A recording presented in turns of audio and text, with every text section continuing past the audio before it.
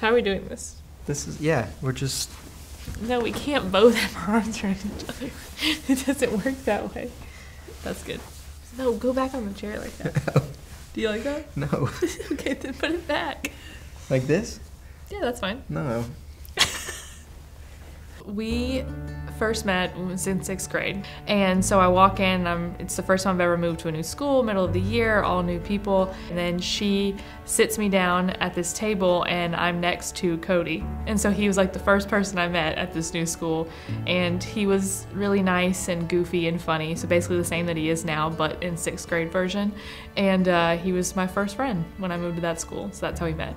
Just everything I can remember back to, Hannah was there. Any significant memory. Back then she was, you know, opinionated, loud, but in a good way. Like, she was always the one that would speak up for me when I'm the quieter of the two of us, you know. Back then he was very charming, of course, and I found out that half the girls already had a crush on him. Which was, you know, I was uninterested at that point. I was not thinking that way. At that point, I didn't like him like that. I just thought he was a really, really good guy friend. But I guess I was late to the game on that.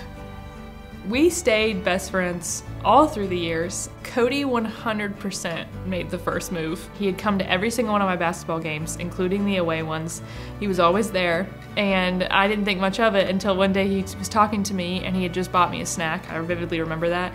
And he said, you know, you should probably watch out because I'm gonna make you fall in love with me.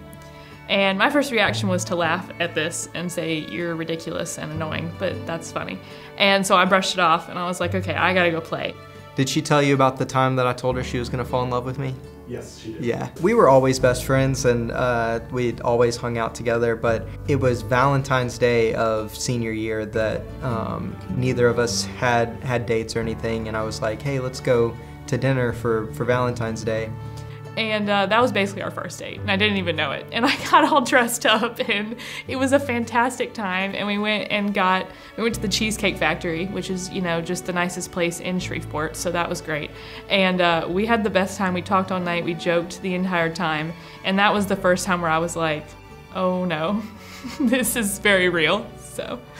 I've always loved Hannah, you know, and it wasn't specifically anything that clicked for me, you know, it was just that I may have just realized that it's been Hannah all along.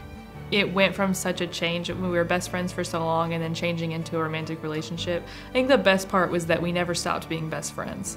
I never realized how much I could love my best friend.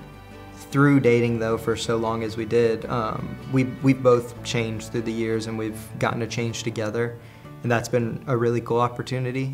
No one really gets to see you grow into the person that you are whenever you date later in life.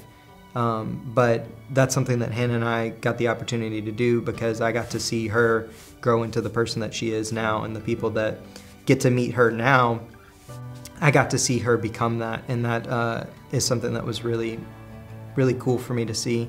There was a point where I realized how far God had fallen out of my life. Because I had lost church and I'd lost sight of what was important. And I actually had to tell Cody that we needed to take a break because I desperately needed to realign myself with what God needed from me and what He wanted for my life. While it was one of the hardest memories of our relationship, it was also one of my favorites because when I came to Him and told Him that I was gonna break up with him, He looked at me and said these words, if you feel that God is trying to get you to end things with us, then that's what I want you to do, because that has to take priority. And at first I was actually really upset by that response because it would have been so much easier if he had just been mean about it and I could have broken up with him and moved on. But instead he was incredibly understanding and very supportive and encouraging, and he told me, I want you to take the time you need. I think honestly that was one of the best things that happened to us as a couple. As we were growing closer together, coming out of high school and into college, it kind of caused our faith to waver as well. And so having that time apart to get our own walks right with God then made us stronger after that fact, because we weren't putting each other at the center of our relationship. I honestly feel like our first ridiculous fight in our marriage is probably going to be about a pet.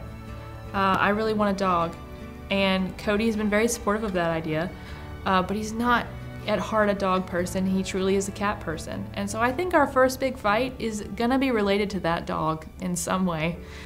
So we did just close on this house, and I do have a Pac-Man machine that she's not very fond of, that I got to be put in the garage, but I don't know if it's gonna make it anywhere past that. I think it might end up getting sold on Facebook Marketplace, so keep an eye on Facebook because Pac-Man machine might be coming to a home near you.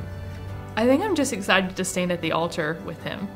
It's my favorite moment, and I've been at weddings where I didn't even know the bride and groom. I was just there and I cried, and I just love the ceremonies. And so I think I am just thrilled that I finally am going to be the one standing at the altar with the man that I love.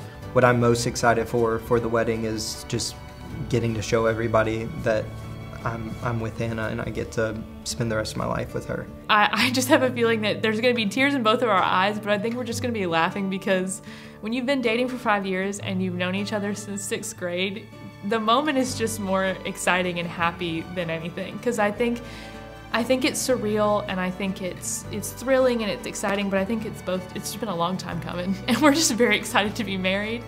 Just seeing her come down the aisle is going to be, overwhelming for me, you know.